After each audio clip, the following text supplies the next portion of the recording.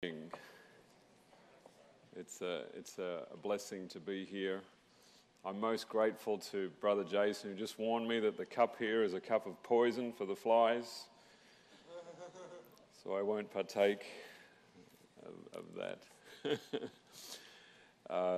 For those of you that were here in October or listened to some of the presentations, you will remember a story, and I'll share this again because it's important to me, and you'll understand its significance. That on the night that I proposed to my wife, I said to her, "Will you unite your gifts and talents with mine for the proclamation of the third angel's message?"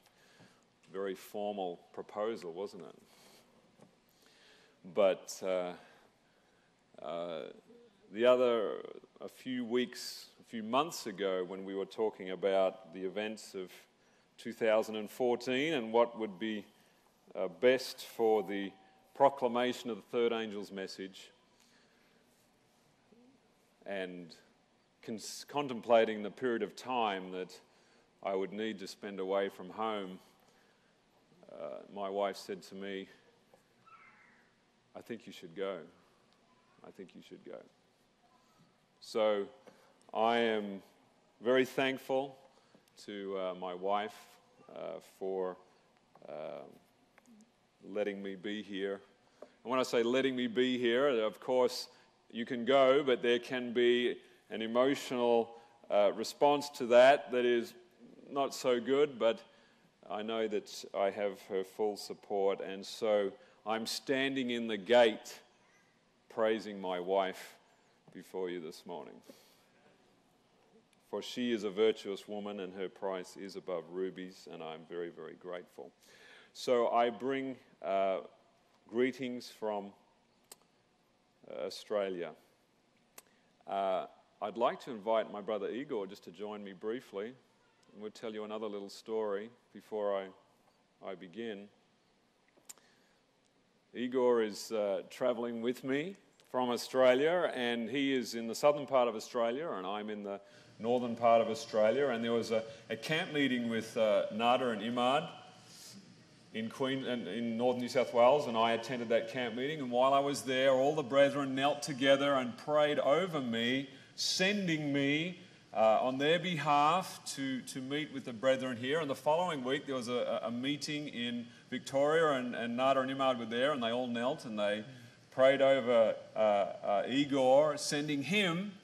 And we all realized that this wasn't a coincidence. It wasn't orchestrated. It wasn't organized. So the Lord has sent us, and we pray that we can be a blessing as you are a blessing to us.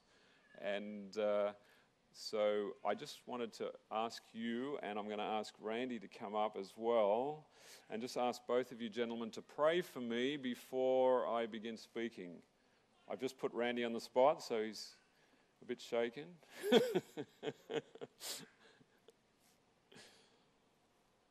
And we will kneel together. We won't kneel in front of the pulpit. So.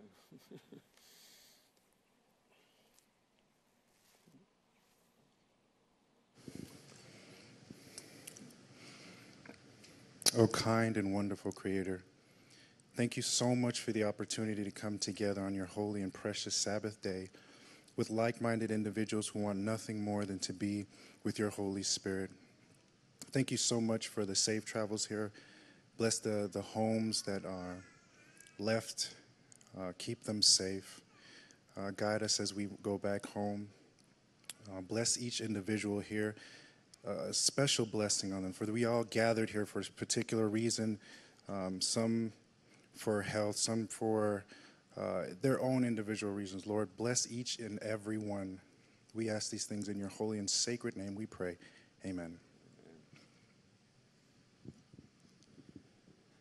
Father, it's a special time that we're here before you, and we really want to hear your voice, so we ask you to speak through our brother Adrian. Father, may we hear your Father's heart to us. May it be so clear in our minds, in our hearts, in our souls, in our spirits. Thank you, Father, for your thoughts towards us, which are so wonderful, for being all for us. And so empower our brother with your Holy Spirit and use him as a channel of blessing to your children, we ask. In Yeshua's name, amen.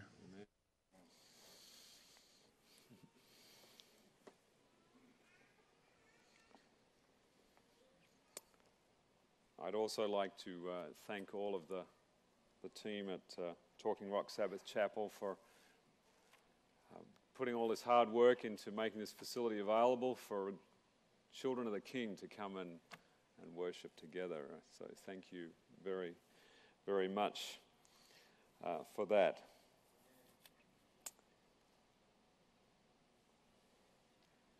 I'm reminded of a number of times in my life where I would be traveling with my family, and we would be traveling a long distance to go home. And as a child, that distance was quite tyrannical in how long it would take to get home. But I remember when we were living in one particular location, we lived on the edge of the desert down in northwestern Victoria, and as we were traveling home, and particularly when we would travel home at night, out on the plains there was a radio tower which had a red light at the top, and it would, like a beacon, it would come out. I knew when I saw that red light on the beacon on the top of that radio tower, I knew that I wasn't far away from home. And the warm feelings would begin, and I would think about getting home and being with my family and having something nice and warm to eat, and then being in my bed. The warm feelings, and I have many memories of being with my family and those experiences of coming home. And I relay that story because in many ways, when I was on the plane with Brother Igor and my son Michael, and I was traveling in this direction, I had that feeling of coming home after what I'd experienced last October, and the memories and the images and the fellowship that I enjoyed was welling up in my spirit, and I was in anticipation of coming home. And I guess there was a red beacon actually. Where is it? Is it Tate? Is it that you're going up the hill and there's two big red lights? And I remember that last time I came up, these two big red flashing lights, because we don't have a four-way stop in Australia, and we don't have big. When you see flashing red lights in Australia, it means there's a big problem. But these two big flashing, I knew we're nearly home. We're nearly home, and so it's a tremendous blessing to return. And I pray that during this time that as children of the King, we are part of the family of God. We serve one Father and one Lord Jesus, that as his children that we will not only have transfer of information, but that we will build memories together as a family, that we will take away with us the relationships, the experiences, and a sense that the Father's love is manifested not only through Christ, but through Christ, through each of us towards each other. That's my prayer. And we have a number of days to do this, to be together, and I'm very grateful for the program schedule, that we will have time to talk and fellowship and sing and pray together. Jesus is in this very room, and I pray that Christ in you will connect with Christ in me, and that we will be joined together. Another experience of coming home, and this time it was to my grandfather's home, who is also my father's father. And This was after my grandfather had passed away. And my grandmother was not far from passing away. On my father's side, my father is Dutch, so it's in Dutch it's opa and oma rather than grandma and grandpa. And I felt the need to go to the home, knowing that my grandmother was soon to pass and that the property was going to be sold. And I knew that I would not be able to do this again like I was able to do now, to go to the house.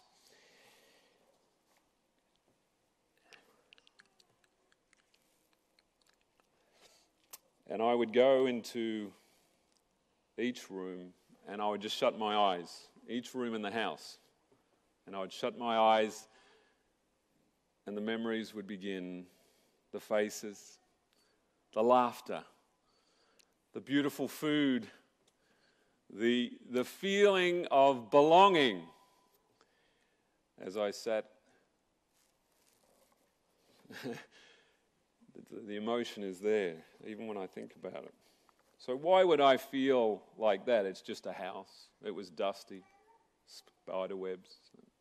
But I felt the need to go through each room, and as I sat in there and I would just remember.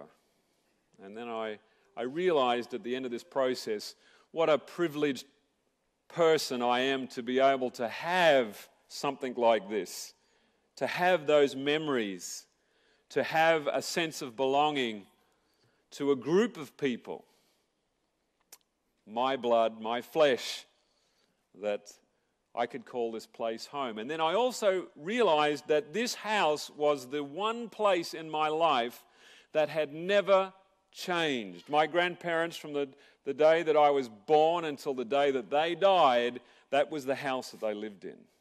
And often we would go on our holidays, we would always go to their home. When we were in that vicinity, we would always visit there, and my aunties and my uncles would come, and we would get together, and we would laugh. And there was other things, of course, that would happen when all the cousins would be lined up against the wall, and who was the tallest, and who'd grown the most, and some not so good things, but especially if you weren't the tallest. But there's a thread of memories that I experienced through this where there was a sense of belonging. For I was in my father's house. I was part of the family. And I had a sense of belonging. And I treasure this. And just as there is this house, which wasn't actually the house that I was living in day by day, but it was a house that was central to my life. It was my grandfather's house. And in heaven, well, even though we dwell in homes here, our home is in heaven. We are seated in heavenly places in Christ Jesus. And the center of our joy, the center of our hope, the stories that we live by, the story of our history is written in the Word of God. That God sent His only begotten Son, that whosoever believeth in Him should not perish but have everlasting life. And if you'd like to turn in your Bibles, it's something that I know that you are familiar with, where our elder brother, the Lord Jesus, speaks in John 14 and verse 2. Now, I'm reading here, it says, "In my Father's house are many mansions. If it were not so, I would have told you. I go to prepare a place for you." Now, I actually prefer some of the other translations, because when I get to heaven, I don't want my own mansion.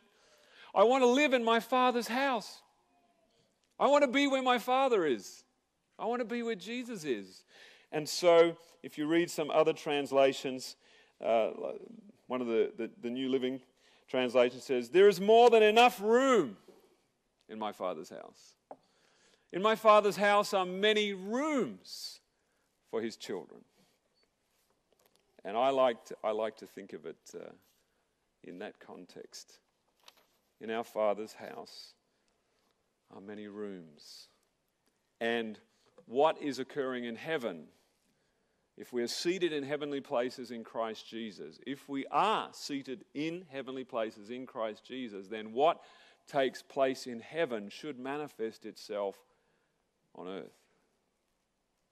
The family should manifest if we are seated in heavenly places in Christ Jesus. So what does it mean to be in the Father's house? It's a simple question, but one that needs to be asked. What does it mean to be in the Father's house? For there are many false spirits that have gone out into the world. Test the spirits to see whether they are of God.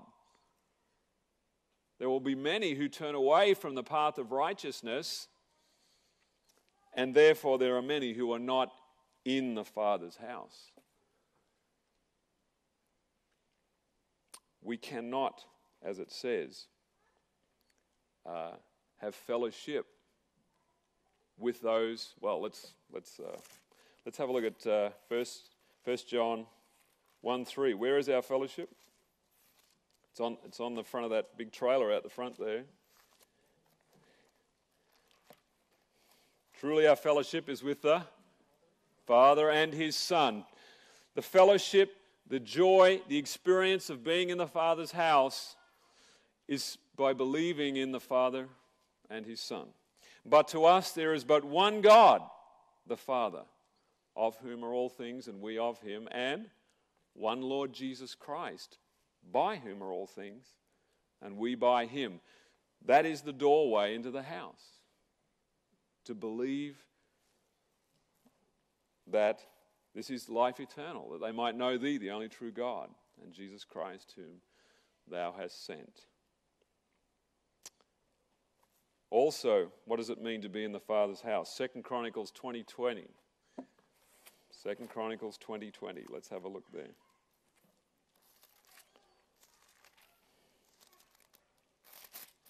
The last half of the verse. Maybe even the last third. Believe in the Lord your God, and what will happen? So shall you be established. Your foundation will be set up when you believe in the Lord your God. What is it to believe in the Lord your God? There is but one God, the Father, of whom are all things, and one Lord Jesus Christ. In the acknowledgement and the worship of this God, you are established upon the foundation. And then it goes on. Believe what? His prophets. So shall you prosper. We don't only want to be established. We don't want to begin to build and not be able to finish. We want to prosper. And we need to believe His prophets. The prophets that have been sent unto us. And of course, the prophets are gathered together in this book and in the spirit of prophecy. If we want to prosper in the Father's house, we need to believe His prophets. And of course, all of the prophets tell us, fear God and give glory to Him, for the hour of His judgment is come. All the prophets are pointing towards that. And at the end of that particular chapter in verse 12, here is the patience of the saints. Here are they that keep the commandments of God and the faith of Jesus. I like to say, and I think Gary mentioned this, here are they that keep the commandments of God by the faith of Jesus. By the faith of Jesus. And so this is what I understand to be in the Father's house. To believe in our Father, God, His Son, the Lord Jesus, to believe His prophets, and to keep His commandments. Within that, I believe there is room for brothers and sisters to come together. Now, what I find interesting is that if we think about a house where there are children, is every child's room identical? No, it's not. Is every child's face identical? No. Each one of us has a different walk. Each one of us has a different journey in life, and there is going to be, when it comes to expressions of faith, expressions, I'm not talking about the faith, I'm talking about expressions of your faith, there will come about differences of expression. And we deal with this all the time. Differences of expression. And the question is, do the differences of expression, do they threaten us or do they enrich us? Well, as long as it's, remember, as long as it's within the Father's house, as long as it's in the Word of God, there can be expressions of worship that are not in the Word of God, and I don't want any part of worship that is not in the Word of God. As long as it's in the Word of God, and someone wants to express their worship for God according to that Word, then I want, what's the word? I want the freedom to be able to, I want them to have the freedom to be allowed to express that without me feeling the need to necessarily do what they are doing. Does that make sense? Often when you get into a situation, there can be someone is engaging in a certain practice, and then suddenly everyone else is feeling this pressure to perform or to do something in a certain way because of a small group of people or one individual that is very charismatic or whatever, that is suddenly everyone is responding and doing exactly the same thing. That is not fellowship in liberty within the Father's house. That is compulsion. I want to believe that within the Father's house, if we keep the law, the royal law, the law of liberty, that there can be differences of expression. But no compulsion that is required. There is also differences in journeys, difference of experience. We are, all of us, on a journey being outside of the Commonwealth of Israel, being born as aliens, and for us as Gentiles, coming into a knowledge of the truth means a challenging journey for many of us. My journey, which many of you are probably familiar with, led me to realize 7 years ago that I actually was worshipping the wrong God. Now that's a major transition. And many who were worshipping the true God could look at me at that particular stage as worshipping a wrong understanding of God and say, this man is lost. This man he's worshipping a false God. There's no hope for this man. Well, praise the Lord. He kept leading me. He kept guiding me. He kept impressing me. And all of us are on this journey. All of us are coming to, I hope, a deeper understanding of our Father's will for us in our lives. And not everyone is programmed on the same, that's not the word, not everyone responds to the path in exactly the same way, exactly at the same time. It takes time for different individuals to embrace different things and to make sure and to get it clear, and sometimes there's questions that are not answered in our minds, and it takes us time. And I have observed that sometimes when this happens and some people move forward and other people wait, there is an alienation that begins to take place because some move on and the others don't move on, and there's this pressure being applied both ways, either to say, well, you're moving off into some nonsense, some heretical teaching, and the other person is saying to the one who's staying behind, well, you just don't have the courage or the faith to step out when God is telling you to step out, and, I thank God I'm not like you. It wouldn't be said like that necessarily, but I've heard it said like that. So we're all in a challenging situation, and this situation is compounded by, at least for us, our awareness of prophecy that the end of things is right upon us.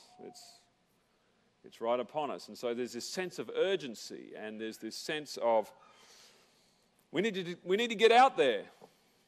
And yet for many of us, we've been placed in a very difficult situation where for many of us, the family that we're connected to is deeply involved in an apostasy that is abhorrent to God, and it's very difficult for us to work out, whoa, what do we do now? How do we deal with this?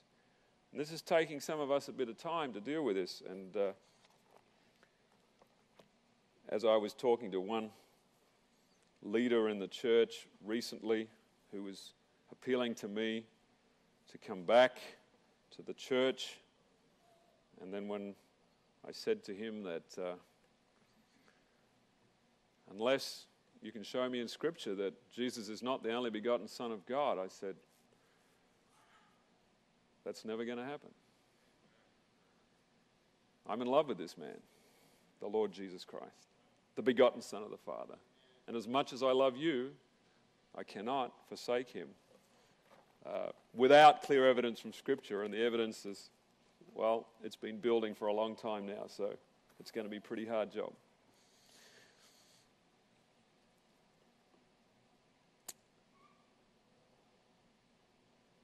But he said to me then, well, you need to move on. And I said to him, well, I was born in an Adventist hospital. I was raised in a Seventh-day Adventist school. I worked in an Adventist health institution. I served as an Adventist pastor. I was ordained as an Adventist pastor. I have thousands of friends within this communion. You'll have to forgive me if it takes me a little bit of time emotionally to adjust to that reality. So maybe I'm hanging on emotionally. It's taken me a little time. It's not a place I wanted to be, but that's the situation we're in. And so, coming back to the Father's house,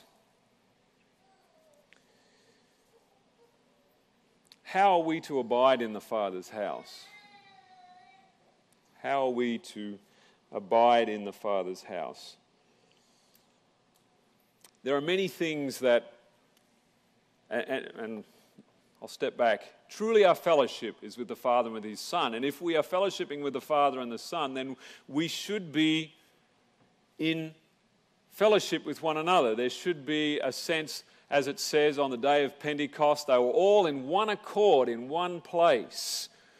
Heaven's reality of the Father's house manifested itself on the earth on the day of Pentecost.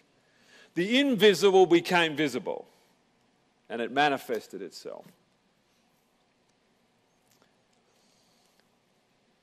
But there are challenges to that experience, and let me talk to you about some of the barriers that many of us experience in being able to come into the Father's house because of the walls of separation that exist for many of us, walls between us. Let me tell you a story about how this can happen in a person's life. When I moved from one location as a child to another location, and I had to mix with a new group of children, and most of these kids, I don't know what it was with living in a rural area, but most of these kids were like bean poles. I mean, they were really skinny people. And I was a little bit more, what's the word? Rotund, or I had a little bit more weight on me than some of these other kids. And there was a television program on, and some of you will remember if you were watching television at that time, and this is what they would, when I would come to school, this is what the kids would say to me. They'd say, "Hey, hey, hey, it's Fat Albert."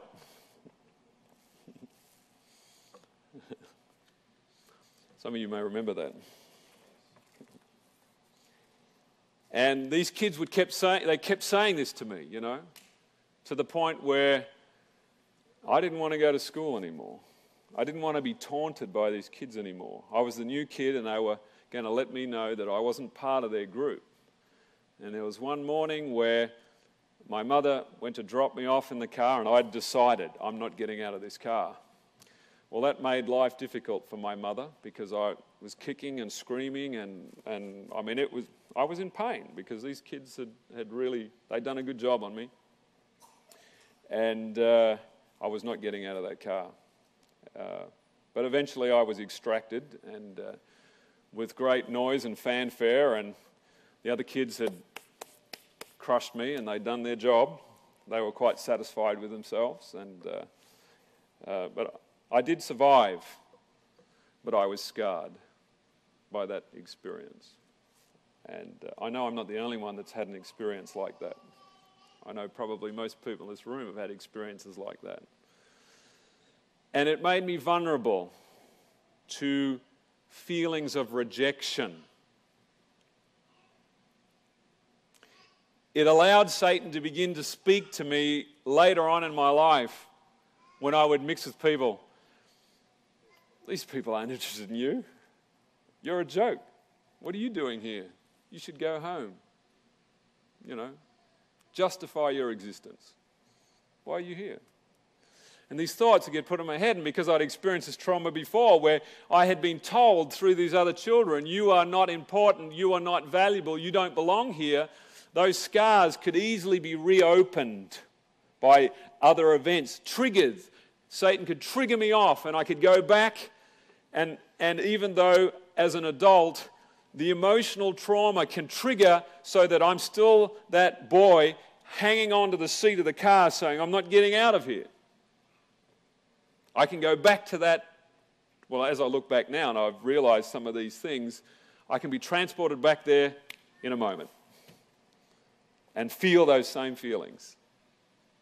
I can feel those same feelings even when it's not a reality at all. Even when it's just in my head.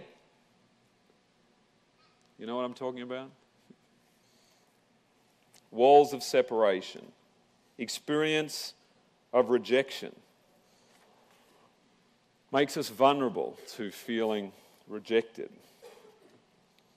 And then there's other character flaws and weaknesses of the feelings of self-pity, that you might be sitting there and everyone seems to be talking and other people are conversing and you're just sitting there and no one's coming and talking to you, and you know the verse that says, he that would have friends must show himself to be friendly. But people, you know, it's hard because I'm not an outgoing person and people should come up and talk to me, and I've felt that plenty of times in the past.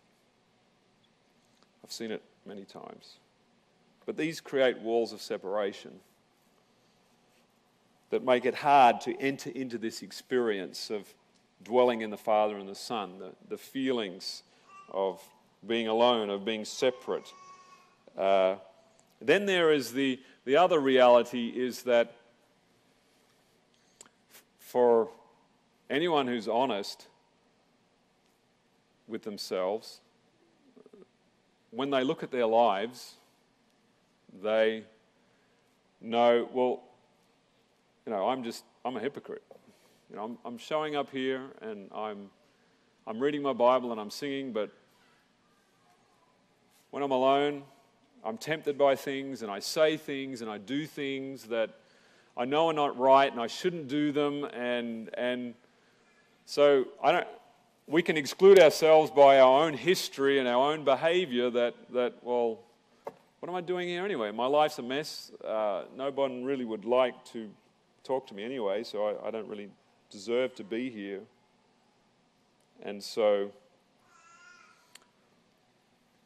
there are many walls of separation. There are other walls. There are people in marital relationship where there are walls. There is pain, there is words that have been expressed, things that have been said that have lodged in the heart that stay there for many years. And so there is walls not only between brethren but within families. Satan constantly erecting these walls, getting people to express things, to lodge in the heart, build a wall because I don't want to be hurt again. So I create a wall so that people can't hurt me. But when I create that wall, I can't enter into fellowship. I do remember having a discussion with my father once about transparency, about is it a good thing to share and reveal what's in your heart? Because when you open up and you share something that's really important to you and you lay it out on the table and you put it out there, there's a moment of vulnerability, because if people go, "Oh, that's nice," well, great, that's good, and you've put your heart out there and it gets crushed, well, you're going to think twice before you do that again. You think, hang on. And so you start sizing people up. Can I trust this person? Is this person safe if I share something in my heart? I remember saying to my father, with his life experience, that he felt it's not good to make yourself vulnerable. You make yourself vulnerable, you're going to get used. You're going to get abused and used. So don't make yourself vulnerable. The downside of that, of course, is that you can't actually get close to people. In order to get close to people, you need to be vulnerable. But for many of us who've experienced a lot of hurt and pain in our lives, vulnerability is painful, because vulnerability is an automatic trigger of your past. It's an automatic, whoa, I don't want to go there. You can get sweaty in the palms just thinking about it. You can get sweat on the brow, just, whoa. But in my journey, and what I have learned, particularly through some of the material, Identity Wars and a Relational Value System, and if you haven't had a chance to read the book, it's over there. I made a very conscious decision some years ago that I want to live my life in a state of transparency and vulnerability, because I know that's the only way that I can experience true connection and relationship with other people. I have to allow the risk of other people taking the things that are important to me and mean a lot to me and crushing them. But the Lord Jesus understands this process. He was a man despised and rejected. And the Bible says he is despised and rejected. He is a man wounded for our transgression. He understands the process of rejection, despised and rejected of men. But be of good cheer, for I have overcome the world. He has overcome this process, and he has maintained his vulnerability, his transparency, his openness. He's maintained that so that we can enter into that. So that if you're feeling in that position, and I'm sure many of us today are feeling this wall, feeling this aloneness, feeling this separation, Jesus Christ has overcome these things. And he can overcome these things in us. Christ in you, the hope of glory, to overcome the fear of transparency, to overcome the past experiences so that we can share what is on our heart regardless of the consequences. I don't think it's possible for beings to share what is on their heart without stopping doing that process, without the Lord Jesus Christ operating in their lives. You're going to stop doing it at some point because you're going to get crushed by the assaults of Satan. And so I want to invite each of us here to come to the Father's house. Allow the walls of separation to come down between husbands and wives, between parents and children, between brethren, between sisters, that we trust in the Lord Jesus Christ. What I'm saying here requires a miracle of grace. But with God, all things are possible. All things are possible. And it's what we want, isn't it? We talked last October, Brother Igor shared about the safe place. We do need a safe place in order to open our hearts and begin to share. The safe place is Jesus Christ. In Christ Jesus, there is a safe place in which we can share what is on our hearts. Share, and if Christ Jesus is in our hearts, what we share from our hearts is the heart of Christ.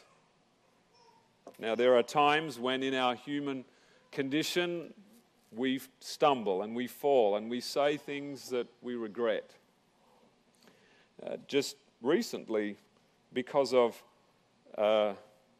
my childhood experiences, and I shared with you one of the most challenging ones for me personally, and I can say this, that the whole Facebook experiment, I know many of you are some of you probably not involved in Facebook, and that's probably a good thing.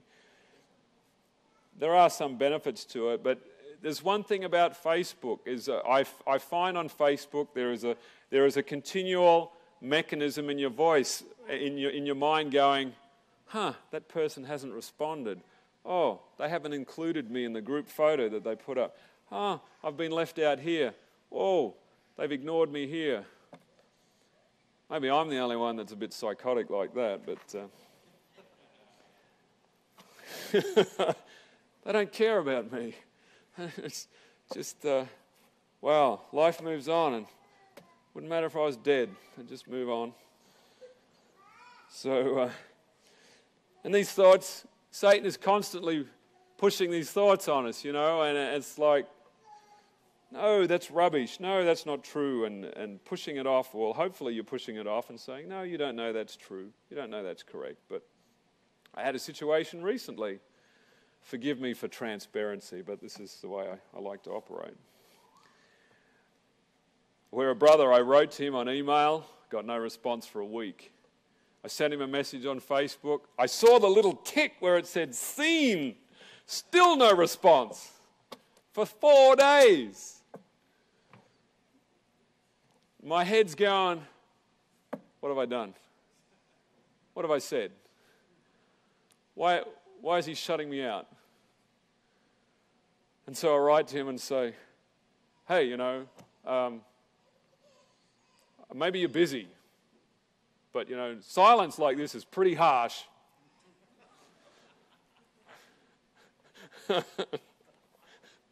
2 days later, oh, Adrian, I've been out of town, I've been away. Oh.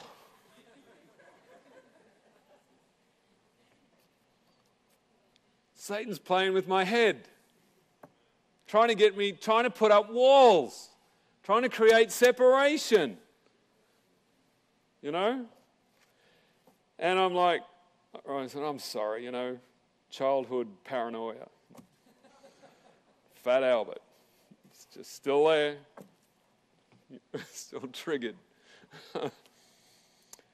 So, we're going to have, these things Satan is constantly pushing on to us.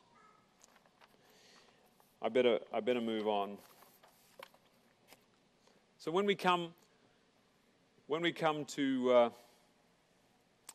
discussing doctrinal differences, knowing this fabric of all the personal and interpersonal stuff that all of us are dealing with, and we're dealing with doctrinal issues, and someone shares something from the Word of God that they're deeply convicted about, and don't tell me that when people share from the Word of God, they're not personally invested in what they're sharing.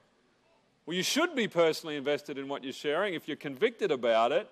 It's just that if someone doesn't see it the way that you see it, are you going to, is it going to go, hey?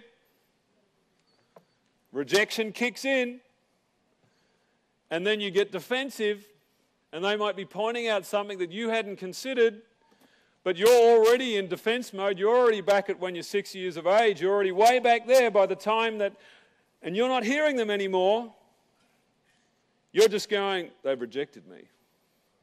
Well, you're not saying that. You're not. It's all. You got to keep all this stuff down so that keep it suppressed so that it doesn't come out. You can't manifest this stuff, but it keeps leaking out in our speech, in our relationship with one another, and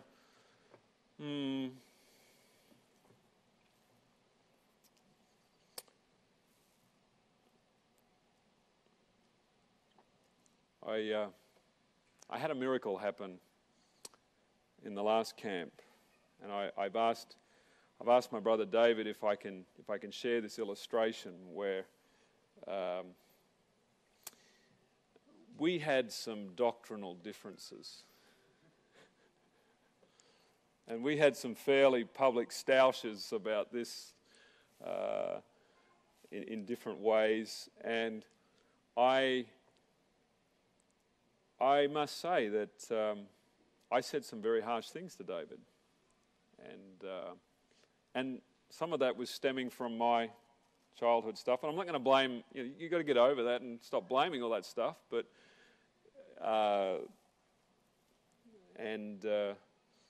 I just found that when we came together last October, and we came into the Father's house, and the Father allowed us to recognize in each other that we both are in love with Jesus Christ, the Son of the living God, and it actually transformed our relationship in order that we could begin to listen to each other.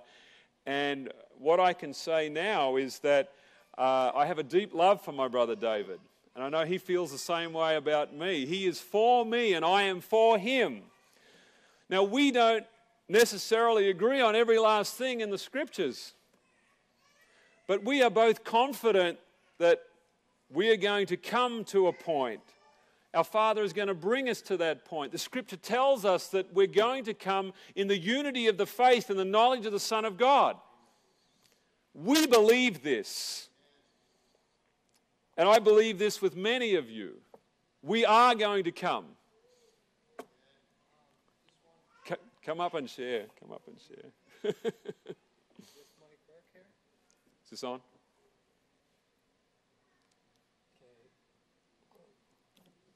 There's a verse in the Bible that says, "Great peace have they that love his law, and nothing shall offend them." And that's a promise, and that's a promise that I've taken and I believe in my heart. And so I know there was some things that went on between me and Adrian, and there could have been an offense kind of defense kind of thing. And I just said, no, great peace have they that love his law, and nothing shall offend them.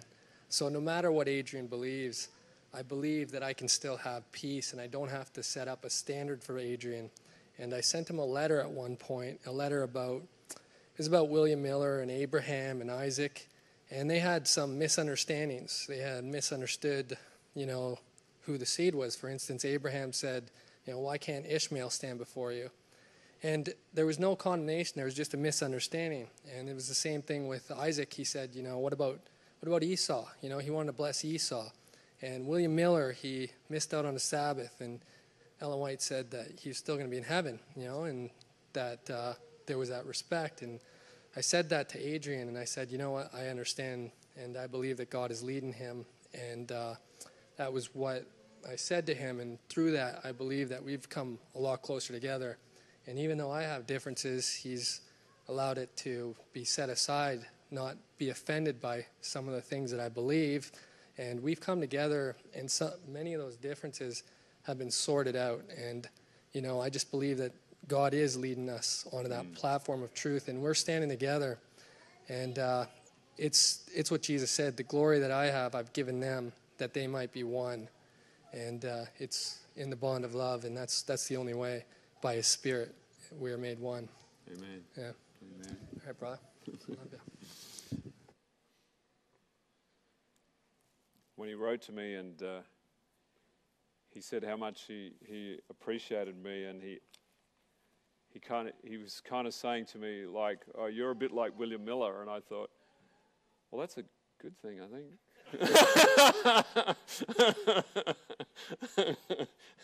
But I don't want to stay there. I want to keep growing. Yeah. So I wanted to share that example of a real situation of overcoming differences in the Spirit. It's when you are personally invested in what you believe, and what you believe, if someone challenges what you believe, becomes a challenge of you as a person, you cannot give up what you believe. It's not possible, because if you give it up, then your value as a person goes down. And if our value is invested in what we believe, then we're not going to be able to hear with an open mind. And this is what many of us are experiencing with many of our brethren, that when we share with them the Word of God, what we're saying is the church is wrong. But that's not possible. The church cannot be wrong. How can all of these people be wrong? Who are you to stand against all these people? Well, I don't know. It's just what the Bible says. I can't help that. Got a lot of people invested. A lot of people invested a lot of money in their education and their PhD and their master's programs and their salaries and their sustentation. And they can't give that up. What, for this?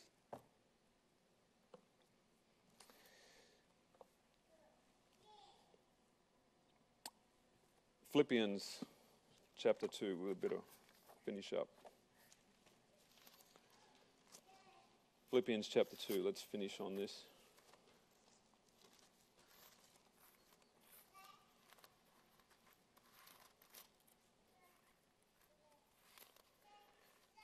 Did you ever have that when you're younger and you're racing to get the Bible verse and you get there first and I'm still not there, so. Old Kingdom, Philippians chapter 2. Let this mind be in you, which was also in Christ Jesus, who being in the form of God, thought it not robbery to be equal with God, but made himself of no reputation, and took on him the form of a servant, and was made in the likeness of men. He has exhausted the cup of rejection and degradation and woe, in order that we may be able to endure the cup that we each must drink in this world. For if you are a follower of Christ, in this world you will experience persecution. You will experience challenges. Satan will be trying to put walls up all around you, all around us, to keep us divided. But Christ has overcome the world. And so my challenge is, I've got Gary's put together an audio visual for a song that has meant a lot to me for a long time, and that is in regard to the prodigal son. And my challenge to each of us is, are you going to come up to the Father's house? Are you going to allow the walls of separation to come down so that we can come into harmony, to talk together, to listen to each other, not having our value based on what we believe, but in who we believe, and that we will come into that one accord in one place.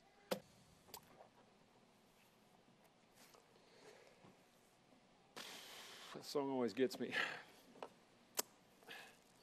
I hope you'll take some time during this camp to turn your heart toward home. Let's just bow our heads and kneel if we can and pray.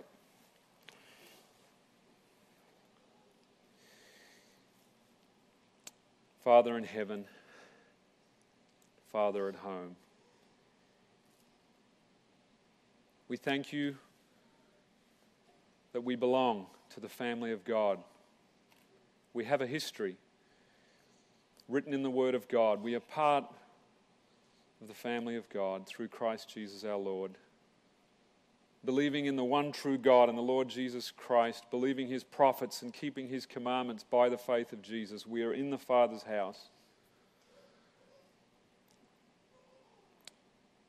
Help us to bring down the walls of separation, for if we are one with you, then we should be one with each other. Only you can make this happen, because most of us here are pretty damaged by earlier experiences in life, and many of us are over exposing ourselves to rejection again. We just don't feel we have the energy to do it. But we thank you, Lord Jesus, that you drank the cup, you experienced rejection to the uttermost, and you overcame those who rejected you. And that Spirit can dwell within us so that we can regain our sense of openness and we can share out of your victory so that we can be open with one another. Father, there may be some things here that we need to make right with others, for those around us. I pray that we would take the time during this camp to take active steps to bring down walls, things that have been said, things that have been not said that ought to have been said. Please speak to our minds, speak to our hearts, so that we will make restitution for the things that we have said and not said, and that we will dwell together in unity in the Father's house. And I thank you, Father, in the precious name of Jesus. Amen.